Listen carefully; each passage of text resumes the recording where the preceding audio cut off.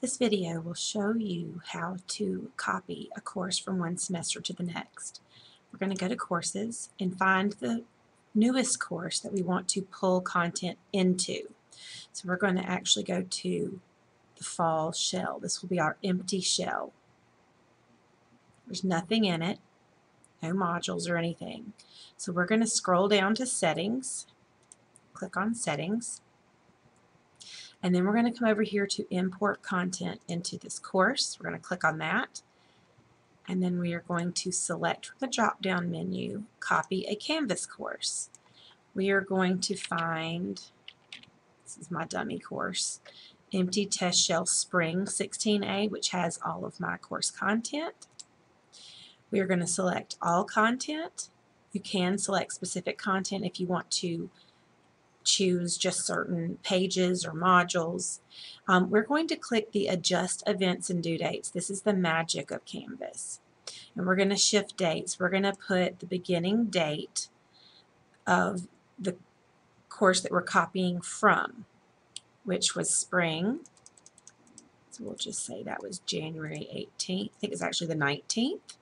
And it changes to the beginning date of this next semester.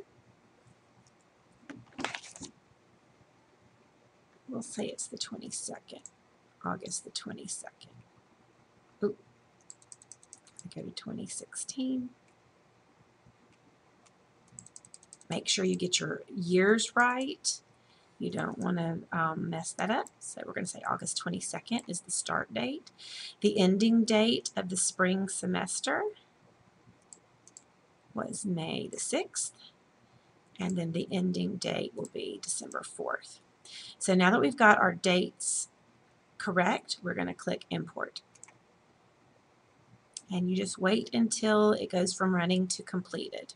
And once it goes from running to completed, you go through and check to make sure that everything copied over correctly. I'm going to show you a really neat little trick once this finishes running. Once the import has completed, you will see a completed status here. So we can go to modules and see that our modules are here. Any dates that need to be changed that you happen to type in, remember to edit those, and all you have to do is click Edit and change your dates, that kind of thing. Just update that. Now here's a really good tool in the settings area. Validate links in content. This is something that you should do after you copy a course. You should click the Validate Links in Content.